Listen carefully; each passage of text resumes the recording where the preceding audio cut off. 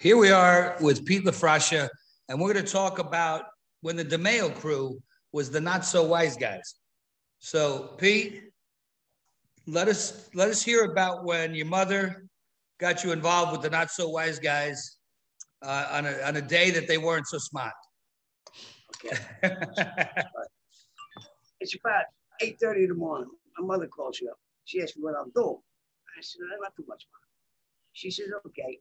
She says, maybe later on you stop by. I said, okay. So now, let me explain this situation. My mother lives on a corner of Farragut and Mount Vario. The bodies are twice collision where we won't play the Farragut? Diagonally. Farragut. Mount Vario. And from my mother's house, it was diagonally across.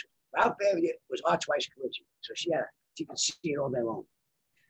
So there's the body shop? Yeah, the body shop. Yes, archwise. Yes. It was just a place we stayed and kid around and shit. But anyhow. Little social club. Yeah. Private social. Yeah. Anyhow. So it's later on in the day, it's about 12:30. She calls me up again, she says, I think you should come by here. I said, fine, I can't make it for a couple hours. She said, but just come by. She said, okay. So now it's about 3:30, 4 o'clock. I drive by, right? Now my mother has, you can either go to one side of the street or the other street. They got a driveway that goes slowly through behind the house. Right? So I come in through the back way. I go in the house. I said, what's up, Mom? She says, come here. And my mother's like a little mouse, creeping over to the window. She said, that telephone truck. I said, what about it? She said, it's been here since 8 o'clock this morning. And she said, nobody got out of it. Nobody got out of it. She said, I stayed and watched that truck. I said, you stayed all day watching the truck? She said, well, no, I took a break down there, but I've been watching that truck for the last 3 hours. Nobody got out of it. Nobody got in it. So I go and get my little binoculars. I'm looking. And I can't see nobody, but I see shadows moving. And then it dawned on me. I look, and it's diagonally across from the body shop. So they're sitting on them. The feds. Yeah. I call them up. I call the guys out. Tony goes, Anthony, what's up, Pete? I said, Anthony, not forgotten. But the truck in front of my mother's house, this guy's in there watching this. I said, really? I said, yeah. He said, all right, let me call you back. So I'm watching. About 15 minutes later, he comes out of the body shop. Anthony's a funny son of a gun. With binoculars. And now he's standing there looking at them guys. You know, like this and going. I said, what the fuck? Right? So I go, he says, goes back in the body shop. He says, you think they saw me? Yeah, I think so, Ed. I see you as plain as day. He says, well, I said, you should really leave separately, go separate ways. Just do that for a while. He says, yeah, I got you. Anyhow, about a half hour later, right? 4 of them come walking out of the body shop. Anthony, Joey, I forget who else. I'm watching. I said, coming out of the body shop, they're unbuckling their pants. I said, what the fuck are these guys doing? They walk along the wall, the big wall for the shop, right? And they stand up, they face it first, and then they do like this, like a pivot. They turn around and face the wall, and they drop their drawers down to their asses. And they are 4 guys mooning the fucking cops. I said, oh. Stay there for a while, pull their pants back up. As you're walking in, they're all waving like, bye. Hey. So everybody thinks it's a big joke, right? Yeah. Here we are on trial. And don't you know? At trial. This was later on, years later, right? Yeah, it comes in as evidence. They bring this movie projector, and here they go. They said, ladies and gentlemen, bam. And there's the board of mooning whoever's in the truck. And then, he says, and that's these gentlemen, the respect they have for law enforcement, these, you know, just like say, we were dirtbags. I said, the whole wall was blowing up with the 4 asses. You know? And these guys, this is the respect for our law today. So who was it? It was Anthony. It was Joey. It was who else? Richie? Might have been Paul, and I'm not sure who the other guy was. I don't think it was Richie. Richie ain't about that. You know, Richie's a good guy. He owns the shop. Yeah. But that was him. I'm not sure who the 4th guy was. It's been a while now. Right. It was 84. You know, right. But I'll never forget those 4 asses. And I said, the wise guys, the stupid guys these days, and that did that. You know. It was funny. It really was. That's pretty funny. So listen, this is on YouTube, and sometimes, people get to see things, and a lot of relatives and things are starting to watch our channel. Do you have anything to say to Anthony and Joey and Henry in the joint? Do you miss them? Do you have anything you want to say to them? Sure. I miss them like my brothers. We might have been different in a lot of ways, what I mean? But we loved each other, what I mean? They had certain beliefs in doing things. That's what I did, But no matter what, if they called me for anything, I'd come, what I mean? If it came to helping them, protecting them, I'd come because I know they would do it for me.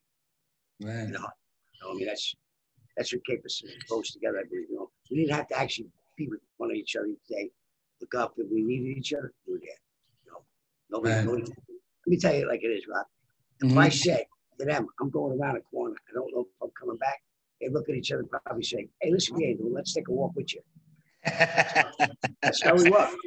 They're very respectable. Unfortunately, silly things happen in life. Right. And I heard Henry was a funny guy. Mr. Machiavelli? Yeah, he is. That was Mr. Machiavelli. That guy, I'm just going over there. He's a dapper guy. Funny guy. They all had their own aura about their own, cliche, the way they dressed, hung out. Sure. They were sharp looking, good looking guys, every one of them. Very good looking guys, Man to man, yeah. They were good. They had a string of Peloponnese, which we used to say, which Bob Crandon uses for women. Right. Yeah. Bang, zoom, right to the moon. Bang, zoom, very funny. Well, this is, we have some people that are interested in the other side of the story that never gets told. So I'm glad we could talk about Anthony and Joey and Henry in a different light so people could see it. So, this is all the time we got for this week. So say whatever you want to say. Goodbye to our listeners and our watchers and our fans and our subscribers. And oh, by the way, I think I see the hat behind you, right behind you. No, the other hat. Oh, that one there? Yeah. Why don't you pull that down and show them, because we're going to give this hat away, aren't we? I hate to touch it, It's a precious relic to me. Right. I'm gonna hit it with the head. Okay.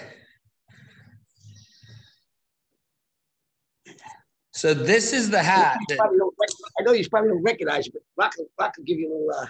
Right. This hat is Vinny the Chin Gigante's hat that was given to Pete. Huh? One of them. But not by the chin, but somebody close to him. Right. I cherish it. I don't know how many years I had this thing. Probably longer than I had my wife and kids. So this hat is going to be part of a giveaway that we're going to do here to our subscribers for when we get this podcast the way we want it to be. That's Vinny the Chin's hat, worn by Pete LaFrascia of the Demeo crew. And that hat's going to belong to one of my subscribers our subscribers at one of these points. So we're putting Vinny back. And anything else you want to say while we say goodbye? Well, first I want to say that, Mr. Gigante, I always have a lot of respect for you. You were a man's man in this world that we lived in, and please don't feel. It was given to me. It was going to be thrown away. It was sent out to be repaired, but a friend of mine got it, and I said, "Yeah, I love that." And I've had it 30 years, 35, and I just cherish it, Mr. Gigante. So it's got Vinny the Chin's DNA on it. There you go. Got a follicle. But to the ladies and gentlemen that are watching this, I'm glad you enjoyed the show, and I hope I'm giving you a little more insight on what really went on. There wasn't only the dark side. There was a lot of other sides that, you could appreciate. And I don't want to call you my audience no more. I want to call you more like my friends, because I can see every audience right now as I tell the story. I can see one of you looking at me smiling saying, this guy lives a crazy life. And I can see one of you saying, oh man, this guy's so full of shit. And I can hear the other guy saying, whoa, well, it's been a crazy life. And I'm glad I could share it with you at this age. I ain't worried about nothing. There you go. That's it.